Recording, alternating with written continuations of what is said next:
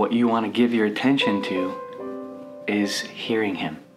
Just simply taking time to listen. You have to know the sweet, intimate touch with him and behind closed doors when no one can see, because all the public stuff is wonderful, but it's so that you could fall in love with him. Thousands here in Budapest. Daniel just preached the gospel. Jesus is my very best friend.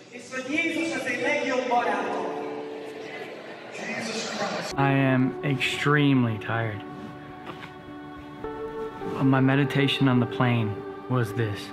In Philippians it says that we worship in the Spirit, glory in Christ Jesus, and put no confidence in the flesh. When the mornings are not designated for him who will illuminate the entire day, when he's no longer what's kissed, loved, and adored, you have fallen. We can hold on to our doctrine and still be fallen. Jesus is showing we can hold on to our disciplines and still be fallen. You can hold on to your duty and still be fallen from first love.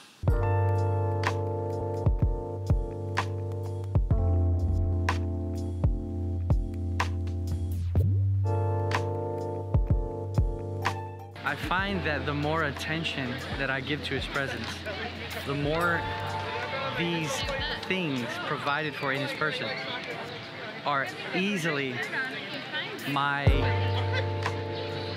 way, my internal life. I find that joy and peace are found in simply giving attention to his presence. What has God wanted from the very beginning, if not our hearts? The very first commandment, he says, is to love the Lord your God with all your heart, your soul, your strength. He wants every bit of you to love him. That's his desire. Our only confidence should be my heart connected directly with his. My only confidence should be his presence with me. Go to bed. Yeah. You got your Bible, babe? Should I have it? I mean, aren't you preaching tonight? I should probably bring it. Brooke and I both spoke tonight to the married couples. I emphasized Philippians chapter 2, laying our lives down, emptying ourselves, because that's how Jesus is. And Brooke emphasized keeping your heart. You have to keep your heart. What'd you think tonight, babe?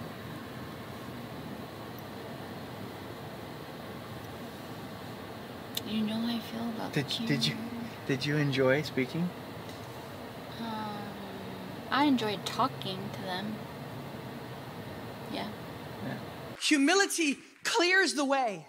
There's a story of a young Catholic girl, and she used to love to look up at the stained glass windows with a picture of St. Francis there with a bird on his shoulder or something. And she would stare up at these stained glass windows, and one Sunday morning, the Sunday school teacher says, "Does anybody know what a saint is?" The kids look at each other and they're like, "Well, I don't know." And the little girl staring at the stained glass window says, oh, I know. The teacher says, "What is a saint?" And she says, "They're the ones that the sun shines through." What does that mean? Humility removes all the obstructions so that the light of God and character of God can come through you. It says here in Hebrews chapter 9, it says that, "For Christ did not enter into a holy place made by hands, a figure of the true, but into heaven itself, to appear now before the face of God for us." Jesus appears before the face of God on your behalf. This is why you can experience God's wonderful presence. This is why you can experience the face of God, is because Jesus stands before the face of God for you. Where you want to go? Where there's food. What? I used to drive down here every single day when I worked for Christ for All Nations. Those days of praying in tongues in the warehouse for Reinhard, when I was working for Reinhard Bunke, and picking up people from the airport and literally closing the blinds and making sure things were clean and shipping out product, and you know, all of those little things that I was doing, walking in his presence. In the midst of all that years ago, that's what this part of the city reminds me of. just being with the Lord and faithful to Him and His presence. A numberless multitude surround him, worshiping him night and day. There's a man up there and every eye is looking at him. He condescended from glory into the restrictions and frailties of a human body. Why do you love him? I've never seen anybody swoop down so low. Scripture says, he who waters will himself be watered. So I really felt like I was drinking while preaching. But preaching Christ as altogether lovely and beautiful will never be old. The scripture says in 2 Corinthians 8 that the ministers or the messengers of God are a glory to Christ. So it's the glory of Christ that is the highest honor. To proclaim the excellencies of Jesus Christ is the highest honor. Getting away from people, getting into a quiet place where I can focus my heart on the Lord. As I remember Matthew Henry wrote, up with your hearts, up with your hearts. It's time in the up with your hearts, just quiet before Him, letting the heart enjoy and worship Him. And in this place, there is a seeing with the heart. The heart begins to see and sense, just lingering in the sweet sense of His presence. His words begin to become real. It's as if they materialize in that sustained place in His presence. There's no weak spot. He is in every way perfect in all of the ways. And when we realize this, we won't look to those people who are incomplete to do something that only the most complete person can do.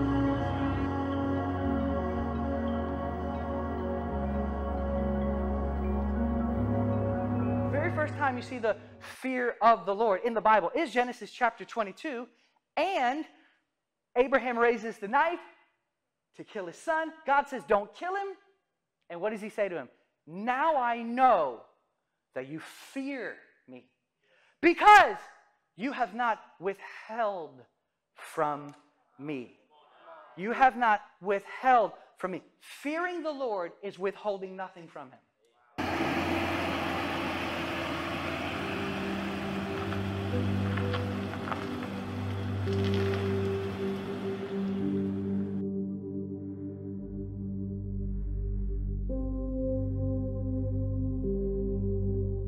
You know what God esteems?